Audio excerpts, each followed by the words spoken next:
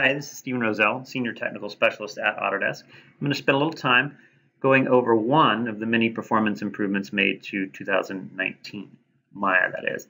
Maya 2019 is all about performance, and one of the things that's kind of flown under the radar is the snappiness, for lack of a better word, of snapping.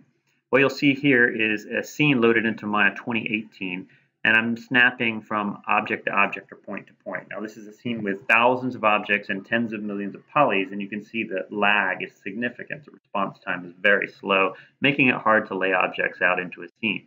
Now that same scene loaded into Maya 2019 is much, much faster. You can see the response time is almost immediate compared to what you saw before.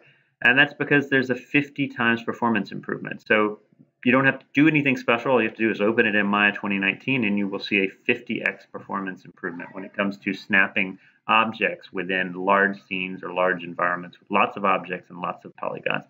So that's very important, obviously, when you're doing any kind of scene layout.